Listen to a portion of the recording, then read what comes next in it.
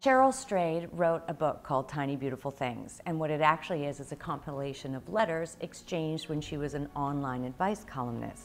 I got to adapt the book into a play, also called Tiny Beautiful Things. What I found so compelling about the letters exchanged is that even if you couldn't relate to the subject matter, there was something so illuminating about the exchanges between Sugar, Cheryl Strayed, and the people who wrote the letters. There was something in everything.